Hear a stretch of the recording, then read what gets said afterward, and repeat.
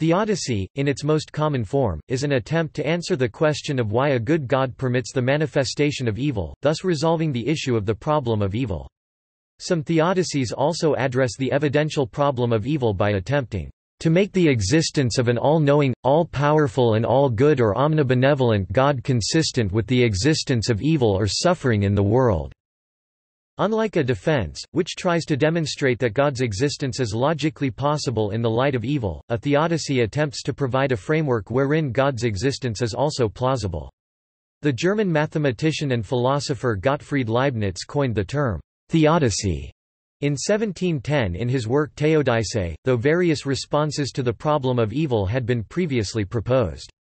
The British philosopher John Hick traced the history of moral theodicy in his 1966 work, Evil and the God of Love, identifying three major traditions: the Plotinian theodicy, named after Plotinus; the Augustinian theodicy, which Hick based on the writings of Augustine of Hippo; the Irenaean theodicy, which Hick developed, based on the thinking of Saint Irenaeus. The problem was also analyzed by pre-modern theologians and philosophers in the Islamic world.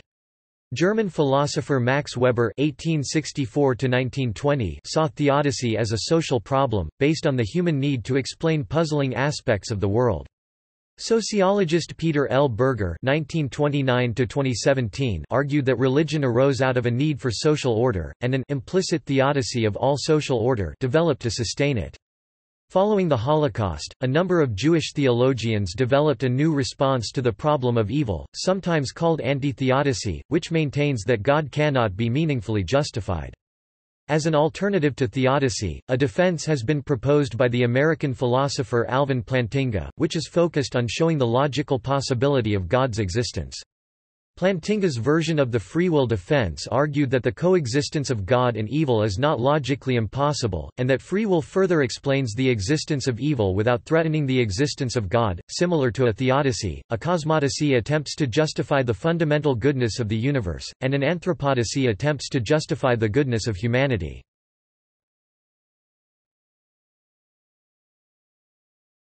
Topic: Definition and etymology. As defined by Alvin Plantinga, theodicy is the answer to the question of why God permits evil. Theodicy is defined as a theological construct that attempts to vindicate God in response to the evidential problem of evil that mitigates against the existence of an omnipotent and omnibenevolent deity. Another definition of theodicy is the vindication of divine goodness and providence in view of the existence of evil. The word theodicy derives from the Greek words theos tau heos and dike. Theos is translated God, and dike can be translated as either trial or judgment. Thus, theodicy literally means justifying God. In the Internet Encyclopedia of Philosophy, Nick Trakakis proposed an additional 3 requirements which must be contained within a theodicy: common sense views of the world, widely held historical and scientific opinion, plausible moral principles. As a response to the problem of evil, a theodicy is distinct from a defense. A defense attempts to demonstrate that the occurrence of evil does not contradict God's existence, but it does not propose that rational beings are able to understand why God permits evil. A theodicy seeks to show that it is reasonable to believe in God despite evidence of evil in the world and offers a framework which can account for why evil exists. A theodicy is often based on a prior natural theology, which attempts to prove the existence of God, and seeks to demonstrate that God's existence remains probable after the problem of evil is posed by giving a justification for God's permitting evil to happen. Defenses propose solutions to the logical problem of evil, while theodicies attempt to answer the evidential inductive problem. It is important to note that there are at least 2 concepts of evil, a broad concept and a narrow concept. The broad concept picks out any bad state of affairs and has been divided into 2 categories, natural evil and moral evil. Natural evils are bad states of affairs which do not result from the intentions or negligence of moral agents. Hurricanes and toothaches are examples of natural evils. By contrast, moral evils do result from the intentions or negligence of moral agents. Murder and lying are examples of moral evils. Evil in the broad sense, which includes all natural and moral evils, tends to be the sort of evil referenced in theological contexts. He narrow concept of evil picks out only the most morally despicable. It involves moral condemnation, and is appropriately ascribed only to moral agents and their actions. Philosopher Susan Neiman says, "A crime against humanity is something for which we have procedures, and it can be fit into the rest of our experience. To call an action evil is to suggest that it cannot be fitted in." Marxism, selectively elaborating Hegel, defines evil in terms of its effect. Philosopher John Kekes says the effect of evil must include actual harm that interferes with the functioning of a person as a full-fledged agent. Kekes 1998, 217. Christian philosophers and theologians such as Richard Swinburne and N. T. Wright also define evil in terms of effect, saying an act is objectively good or bad if it is good or bad in its consequences. Hinduism defines evil in terms of its effect, saying, "The evils that afflict people and indeed animals in the present life are the effects of wrongs committed in a previous life." Some contemporary philosophers argue a focus on the effects of evil is inadequate as a definition, since evil can observe without actively causing the harm, and it is still evil. Pseudo-Dionysius defines evil by those aspects that show an absence of good. Writers in this tradition saw things as belonging to forms and evil as an absence of being a good example of their form, as a deficit of goodness where goodness ought to have been present. In this same line of thinking, St. Augustine also defined evil as an absence of good, as did theologian and monk Thomas Aquinas, who said, "A man is called bad insofar as he lacks of virtue, and an eye is called bad insofar as it lacks the power of sight." Bad as an absence of good resurfaces in Hegel, Heidegger and Barth. Very similar are the Neoplatonists, such as Plotinus and contemporary philosopher Denis O'Brien, who say evil is a privation. Immanuel Kant was the first to offer a purely secular theory of evil, giving an evaluative definition of evil based on its cause as having a will that is not fully good. Kant has been an important influence on philosophers like Hannah Arendt, Claudia Card, and Richard Bernstein. Hannah Arendt uses the term radical evil to denote a new form of wrongdoing which cannot be captured by other moral concepts. The Muslim also provides an evaluative definition of evil, saying it is the result of the world not being fully Muslim. Claudia Card says evil is excessive wrongdoing. Others like Hillel Steiner say evil is qualitatively not quantitatively distinct from mere wrongdoing. Locke, Hobbes and Leibniz define good and evil in terms of pleasure and pain. Others such as Richard Swinburne find that definition inadequate, saying, "The good of individual humans consists less than pre greater than in their having free will, the ability to develop character, to show courage and loyalty, to love, to be of use, to contemplate beauty and discover truth. All that good cannot be achieved without suffering along the way." Most theorists writing about evil believe that evil action requires a certain sort of motivation, the desire to cause harm, or to do wrong. Pleasure Steiner 2002, the desire to annihilate all being Eagleton 2010, or the destruction of others for its own sake Cole 2006. When evil is restricted to actions that follow from these sorts of motivations, theorists sometimes say that their subject is pure, radical, diabolical, or monstrous evil. This suggests that their discussion is restricted to a type, or form, of evil and not to evil per se. Some theorists define evil by what emotions are connected to it. For example, Lawrence Thomas believes that evildoers take delight in causing harm or feel hatred toward their victims. Thomas 1993, 76–77. Buddhism defines evil as behavior resulting from a failure to emotionally detach from the world. Christian theologians generally define evil in terms of both human responsibility and the nature of God. If we take the essentialist view of Christian ethics, evil is anything contrary to God's good nature, character or attributes. The Judaic view, while acknowledging the difference between the human and divine perspective of evil, is rooted in the nature of creation itself and the limitation inherent in matter's capacity to be perfected. The action of free will includes the potential for perfection from individual effort and leaves the responsibility for evil in human hands. It is deeply central to the whole tradition of Christian and other Western religion that God is loving toward his creation and that involves him behaving in morally good ways toward it. Within Christianity, God is supposed to be in some way personal, a being who is essentially eternal, omnipotent, omniscient, creator and sustainer of the universe, and perfectly good. An omnipotent being is one who can do anything logically possible. Such a being could not make me exist and not exist at the same time, but he could eliminate the stars. An omniscient being is one who knows everything logically possible for him to know. He will not necessarily know everything that will happen, i.e. humans with free will, unless it is predetermined that it will happen. God's perfect goodness is moral goodness. Quote, Western religion has always held that there is a deep problem about why there is pain and suffering which there would not be if God were not supposed to be morally good. A personal being who was not morally good would not be the great being God is supposed to be. Since theodicy is concerned with the existence or not of the sort of God with which Western religion is concerned, this understanding of the definition of God must stand.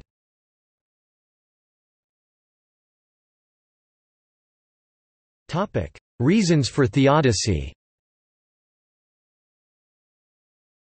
German philosopher Max Weber interpreted theodicy as a social problem, and viewed theodicy as a problem of meaning.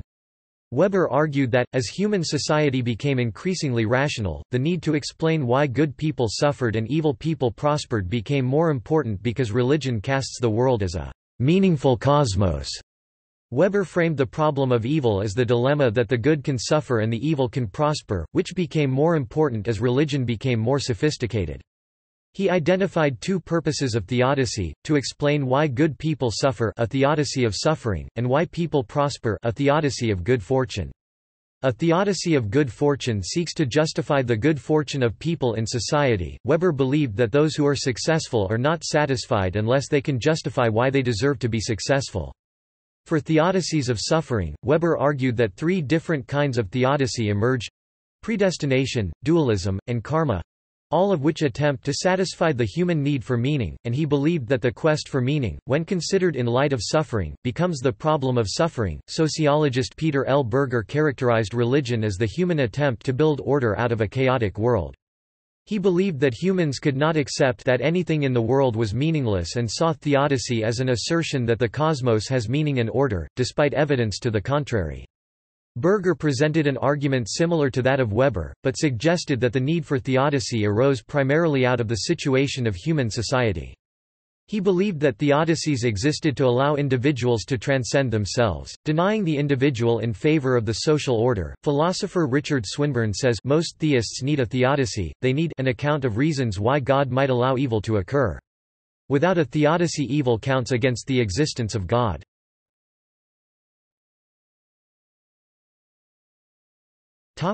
History.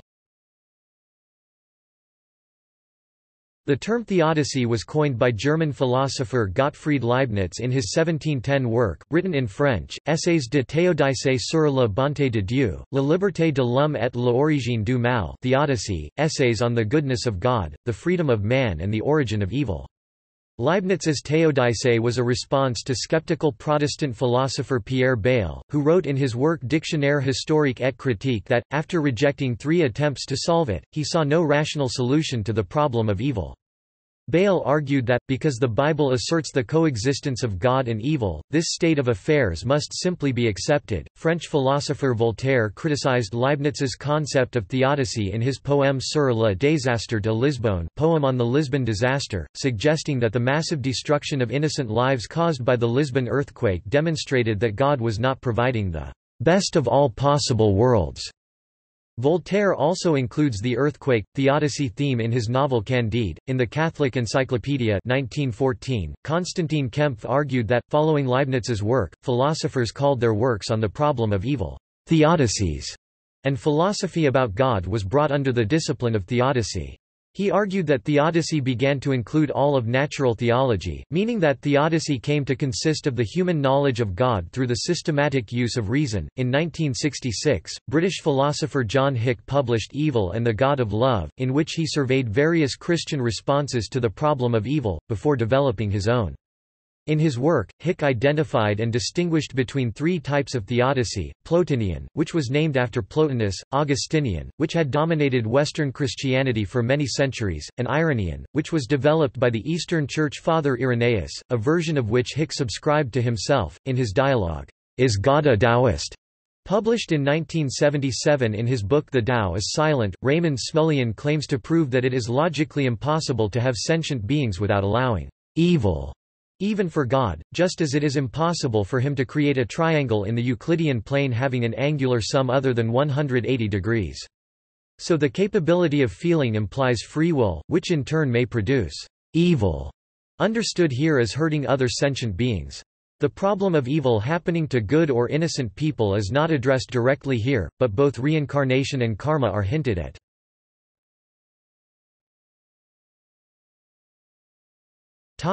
Ancient religions. Writings and discourses on theodicy by Jews, Greeks, Christians, and Eastern religions have graced our planet for thousands of years. In the Middle Kingdom of Egypt 2000 BC to 1700 BC as in ancient Mesopotamian and Israelite literature, theodicy was an important issue. Dr. Philip Irving Mitchell of the Dallas Baptist University notes that some philosophers have cast the pursuit of theodicy as a modern one, as earlier scholars used the problem of evil to support the existence of one particular god over another, explain wisdom, or explain a conversion, rather than to justify God's goodness. Professor Sarah Iles Johnston argues that ancient civilizations, such as the ancient Mesopotamians, Greeks, Romans, and Egyptians held polytheistic beliefs that may have enabled them to deal with the concept of theodicy differently. These religions taught the existence of many gods and goddesses who controlled various aspects of daily life. These early religions may have avoided the question of theodicy by endowing their deities with the same flaws and jealousies that plagued humanity. No one god or goddess was fundamentally good or evil. This explained that bad things could happen to good people if they angered a deity because the gods could exercise the same free will that humankind possesses. Such religions taught that some gods were more inclined to be helpful and benevolent, while others were more likely to be spiteful and aggressive. In this sense, the evil gods could be blamed for misfortune, while the good gods could be petitioned with prayer and sacrifices to make things right. There was still a sense of justice in that individuals who were right with the gods could avoid punishment. The Epicurean trilemma, however, was already raised till 300 BC by Epicurus. It is the first credited to describe the problem of reconciling an omnipotent deity with their benevolence and the existence of evil.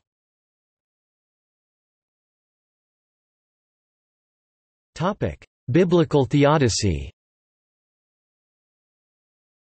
The biblical account of the justification of evil and suffering in the presence of God has both similarities and contrasts in the Hebrew Bible and the New Testament. For the Hebrew Bible, the Book of Job is often quoted as the authoritative source of discussion. The author of Job seeks to expand the understanding of divine justice beyond mere retribution, to include a system of divine sovereignty, showing the king has the right to test his subjects' loyalty. The Book of Job corrects the rigid and overly simplistic doctrine of retribution in attributing suffering to sin and punishment. It closes with a focus on the bond between Creator and creation, on placing one's trust in that, and on hope rooted in belief that God is in ultimate control. It is generally accepted that God's responsive speeches in Job do not directly answer Job's complaints. God does not explain himself or reveal the reason for Job's suffering to him, instead Yahweh's speeches focus on increasing Job's overall understanding of his relationship with God. This exemplifies biblical theodicy. There is general agreement among Bible scholars that the Bible does not admit of a singular perspective on evil. Instead we encounter a variety of perspectives. Consequently, the Bible focuses on moral and spiritual remedies, not rational or logical justifications. It is simply that the Bible operates within a cosmic, moral and spiritual landscape rather than within a rationalist, abstract, ontological landscape. This is in evidence in Yahweh's first and second speech in Job. Yahweh's first speech concerns human ignorance and God's authority. Job had seen himself at the center of events, lamenting that God has singled him out to oppress. God responds that Job is not the center, Yahweh is, his kingdom is complex, he governs on a large scale, and has the right to exercise divine authority. Since God is the rightful owner of everything in the universe, Job cannot justly accuse him of wrongful deprivation. Yahweh's second speech is against human self-righteousness. Job has vehemently accused God of thwarting justice as the omnipotent tyrant, the cosmic thug. Some scholars interpret Yahweh's response as an admission of failure on his part, but he goes on to say he has the power and in his own timing will bring justice in the end. Isaiah is generally recognized as one of the most progressive books of the prophetic corpus. Hebrew Bible scholar Marvin A. Sweeney says, a unified reading of Isaiah places the question of theodicy at the forefront, with three major dimensions of the question: Yahweh's identification with the conqueror, Yahweh's decree of judgment against Israel without possibility of repentance, and the failure of Yahweh's program to be realized by the end of the book. Christian theologians read some passages in Isaiah differently. In either case, suffering is understood as having transcendent meaning. Human agency can give particular instances of suffering a mystical significance that transforms it into something productive. Theodicy in the Book of Ezekiel and also in Jeremiah chapter 31 verses 29 to 30 confronts the concept of personal moral responsibility. The main point is stated at the beginning and at the end. The soul that sins shall die, and is explicated by a case history of a family traced through 3 generations. It is not about heredity but is about understanding divine justice in a world under divine governance. Theodicy in the Minor Prophets differs little from that in Isaiah, Jeremiah and Ezekiel. For example, the first chapter of Habakkuk raises questions about Yahweh's justice, laments God's inaction in punishing injustice, and looks for God's action in response, then objects to what God chooses. Instead of engaging in debate, God gives Habakkuk a vision of the future which includes 5 oracles that form a theodicy. 1. God has a plan and has appointed a time for judgment. It may be slow in coming as humans see things, but it will come. 2. The woe oracles confront the prevalence of evil in the world and the justice those acts have earned. 3. The vision of the manifestation of God is a recognition of God's power to address these issues. 4. God as a warrior will fight for his people. 5. The song of triumph says the faithful will prevail by holding to trust and hope. Joel and the other minor prophets demonstrate that theodicy and eschatology are connected in the Bible. Psalm chapter 73 presents the internal struggle created by personal suffering and the prosperity of the wicked. The writer gains perspective when he enters the sanctuary of God 16–17, seeing that God's justice will eventually prevail. He reaffirms his relationship with Yahweh, is ashamed of his resentment, and chooses trust. Psalm chapter 77 contains real outspokenness to God as well as determination to hold on to faith and trust. For the Christian, the scriptures assure him or her that the allowance of evil is for a good purpose based on relationship with God. Quote, some of the good cannot be achieved without delay and suffering, and the evil of this world is indeed necessary for the achievement of those good purposes. God has the right to allow such evils to occur, so long as the goods are facilitated and the evils are limited and compensated in the way that various other Christian doctrines of human free will, life after death, the end of the world, etc. affirm. The good states which, according to Christian doctrine, God seeks are so good that they outweigh the accompanying evils. This is somewhat illustrated in the book of Exodus when Pharaoh is described as being raised up that God's name be known in all the earth. Exodus chapter 9 verse 16. This is mirrored in Romans 9th chapter, where Paul appeals to God's sovereignty as sufficient explanation, with God's goodness experientially known to the Christian.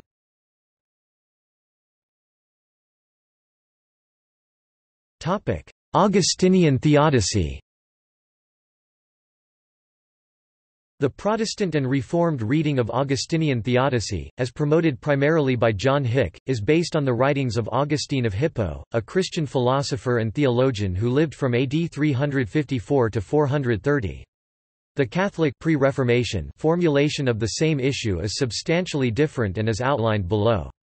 In Hick's approach, this form of theodicy argues that evil does not exist except as a privation—or corruption—of goodness, and therefore God did not create evil. Augustinian scholars have argued that God created the world perfectly, with no evil or human suffering. Evil entered the world through the disobedience of Adam and Eve, and the theodicy casts the existence of evil as a just punishment for this original sin. The theodicy argues that humans have an evil nature inasmuch as it is deprived of its original goodness, form, order, and measure due to the inherited original sin of Adam and Eve, but still ultimately remains good due to existence coming from God, for if a nature was completely evil, deprived of the good, it would cease to exist. It maintains that God remains blameless and good. In the Roman Catholic reading of Augustine, the issue of just war as developed in his book The City of God substantially established his position concerning the positive justification of killing, suffering and pain as inflicted upon an enemy when encountered in war for a just cause. Augustine asserted that peacefulness in the face of a grave wrong that could only be stopped by violence would be a sin. Defense of oneself or others could be a necessity, especially when authorized by a legitimate authority.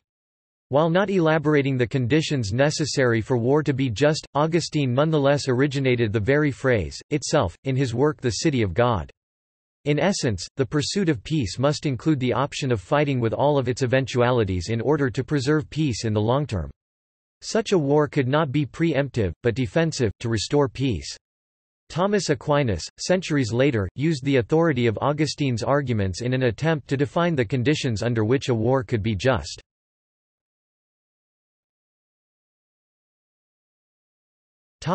Irenaean theodicy. Irenaeus died c. 202, born in the early 2nd century, expressed ideas which explained the existence of evil as necessary for human development. Irenaeus argued that human creation comprised two parts: humans were made first in the image, then in the likeness, of God. The image of God consists of having the potential to achieve moral perfection, whereas the likeness of God is the achievement of that perfection.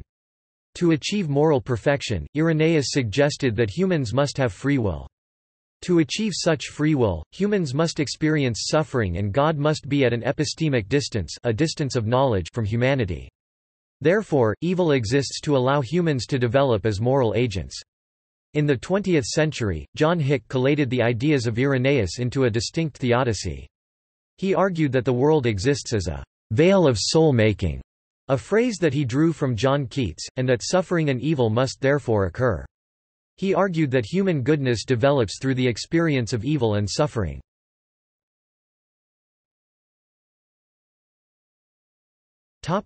Origenian theodicy. In direct response to John Hick's description of theodicy, Mark Scott has indicated that neither Augustine of Hippo nor Irenaeus of Lyons provide an appropriate context for the discussion of Hick's theistic version of theodicy. As a theologian among the Church Fathers who articulated a theory of apokatastasis or universal reconciliation, Origen of Alexandria provides a more direct theological comparison for the discussion of Hick's presentation of universal salvation and theodicy. Neither Irenaeus nor Augustine endorsed a theology of universal salvation in any form comparable to that of John Hick.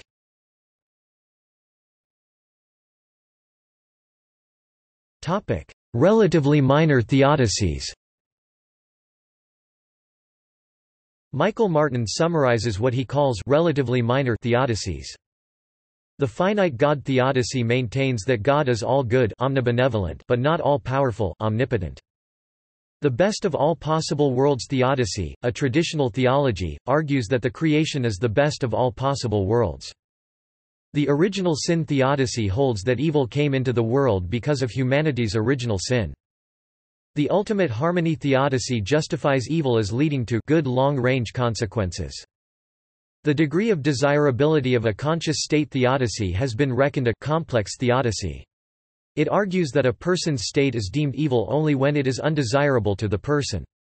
However, because God is unable to make a person's state desirable to the person, the theodic problem does not exist. The reincarnation theodicy believes that people suffer evil because of their wrong-doing in a previous life. The contrast theodicy holds that evil is needed to enable people to appreciate or understand good. The warning theodicy rationalizes evil as God's warning to people to mend their ways.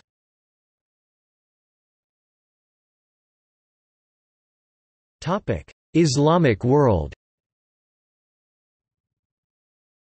Mu'tazila theologians approached the problem of theodicy within a framework of moral realism, according to which the moral value of acts is accessible to unaided reason, so that humans can make moral judgments about divine acts. They argued that the divine act of creation is good despite existence of suffering, because it allows humans a compensation of greater reward in the afterlife. They posited that individuals have free will to commit evil and absolved God of responsibility for such acts. God's justice thus consists of punishing wrongdoers. Following the demise of Mu'tazila as a school, their theodicy was adopted in the Zaydi and Twelver branches of Shia Islam. Most Sunni theologians analyzed theodicy from an anti-realist metaethical standpoint. Ash'ari theologians argued that ordinary moral judgments stem from emotion and social convention, which are inadequate to either condemn or justify divine actions. Ash'arites hold that God creates everything, including human actions, but distinguish creation from acquisition of actions. They allow individuals the latter ability, though they do not posit existence of free will in a fuller sense of the term. In the words of al-Shahrastani (1086–1153), God creates, in man, the power, ability, choice, and will to perform an act, and man, endowed with this derived power, chooses freely one of the alternatives and intends or wills to do the action, and, corresponding to this intention, God creates and completes the action. Ash'ari theology, which dominated Sunni Islam from the 10th to the 19th century, also insists on ultimate divine transcendence and teaches that human knowledge regarding it is limited to what has been revealed through the prophets, so that on the question of God's creation of evil, revelation has to accepted bila kayfa without asking how. Ibn Sina, the most influential Muslim philosopher, analyzed theodicy from a purely ontological, Neoplatonic standpoint, aiming to prove that God, as the absolutely good first cause, created a good world.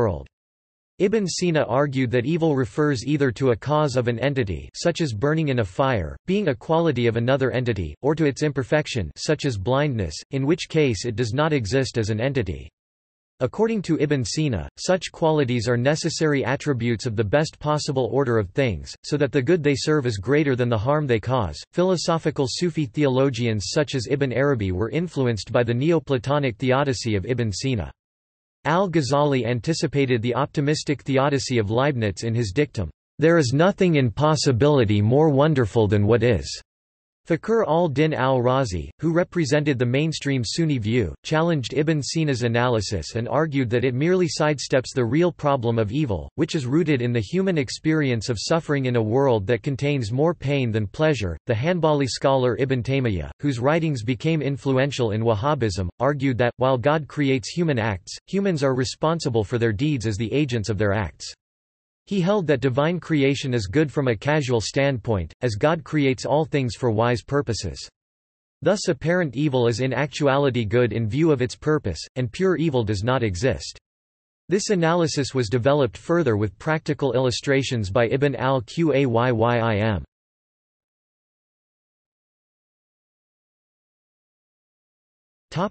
Alternatives.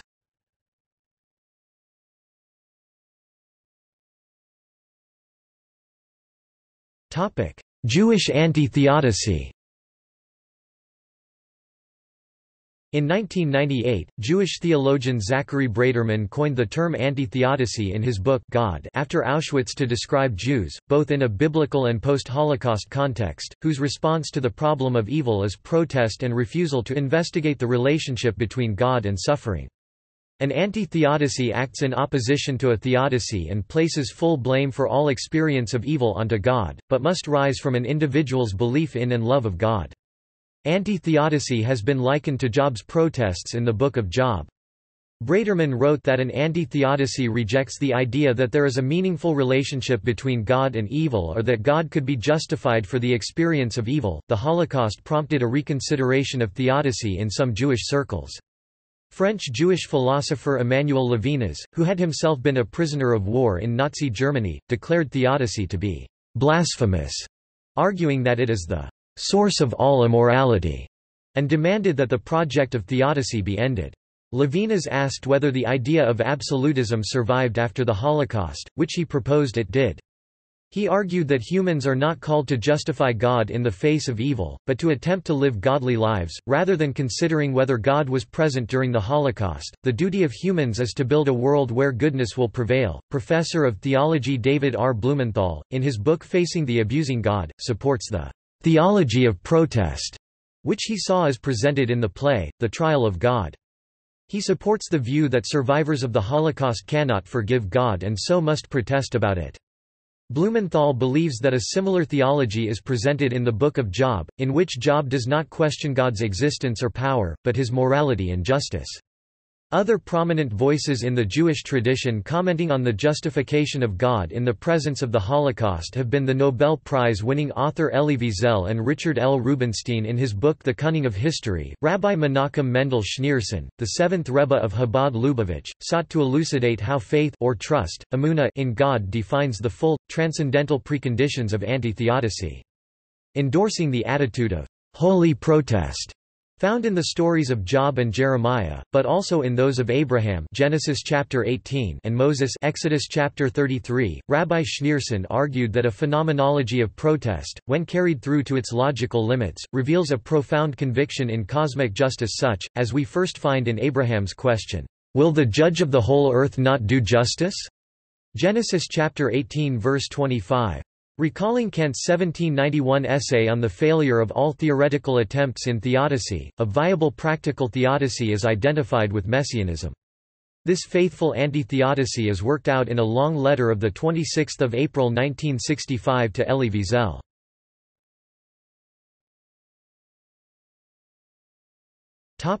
Christian alternatives to theodicy. A number of Christian writers oppose theodicies. Todd Billings deems constructing theodicies to be a destructive practice. In the same vein, Nick Trakakis observes that theodical discourse can only add to the world's evils, not remove or illuminate them. As an alternative to theodicy, some theologians have advocated reflection on tragedy as a more befitting reply to evil. For example, Wendy Farley believes that a desire for justice and anger and pity at suffering should replace theodicy's cool justifications of evil. Sarah K. Pinnock opposes abstract theodicies that would legitimize evil and suffering. However, she endorses theodicy discussions in which people ponder God, evil, and suffering from a practical faith perspective. Karl Barth viewed the evil of human suffering as ultimately in the control of divine providence. Given this view, Barth deemed it impossible for humans to devise a theodicy that establishes the idea of the goodness of God. For Barth, only the crucifixion could establish the goodness of God. In the crucifixion, God bears and suffers what humanity suffers. This suffering by God himself makes human theodicies anticlimactic. Barth found a twofold justification in the crucifixion, the justification of sinful humanity and the justification in which God justifies himself. Christian Science offers a rational, though widely unacceptable, solution to the problem by denying that evil ultimately exists. Mary Baker Eddy and Mark Twain had some contrasting views on theodicy and suffering, which are well described by Stephen Gottschalk. Redemptive suffering based in Pope John Paul II's theology of the body embraces suffering as having value in and of itself. Eleanor Stump in Wandering in Darkness uses psychology, narrative and exegesis to demonstrate that redemptive suffering, as found in Thomistic theodicy, can constitute a consistent and cogent defense for the problem of suffering.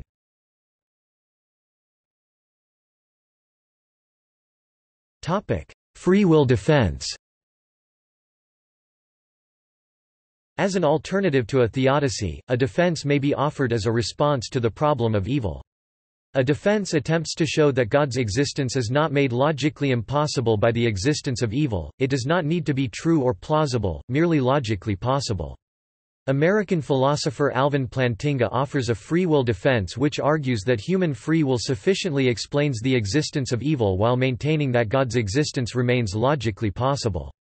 He argues that, if God's existence and the existence of evil are to be logically inconsistent, a premise must be provided which, if true, would make them inconsistent. As none has been provided, the existence of God and evil must be consistent. Free will furthers this argument by providing a premise which, in conjunction with the existence of evil, entails that God's existence remains consistent. Opponents have argued this defense is discredited by the existence of non-human related evils such as droughts, tsunamis and malaria.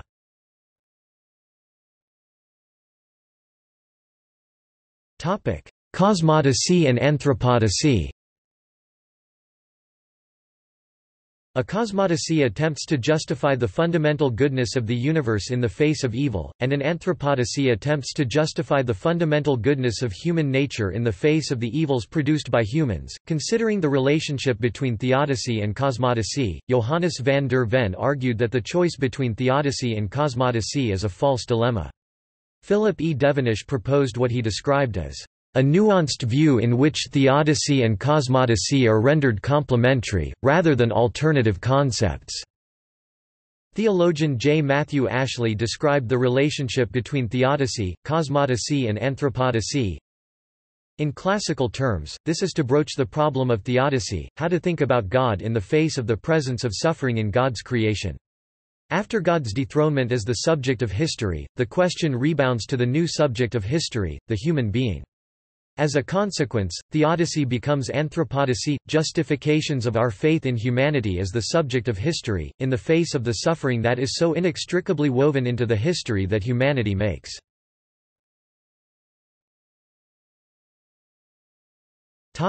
Essential kenosis. Essential kenosis is a form of process theology, also known as open theism, that allows one to affirm that God is almighty, while simultaneously affirming that God cannot prevent genuine evil. Because out of love God necessarily gives freedom, agency, self-organization, natural processes, and law-like regularities to creation, God cannot override, withdraw, or fail to provide such capacities. Consequently, God is not culpable for failing to prevent genuine evil. Thomas J. Erd's work explains this view most fully. Gijsbergen van den Brink effectively refutes any view which says God has restricted his power because of his love, saying it creates a metaphysical dualism, and it would not alleviate God's responsibility for evil because God could have prevented evil by not restricting himself. Van den Brink goes on to elaborate an explanation of power and love within the Trinitarian view, which equates power and love, and what he calls the power of love, as representative of God's involvement in the struggle against evil.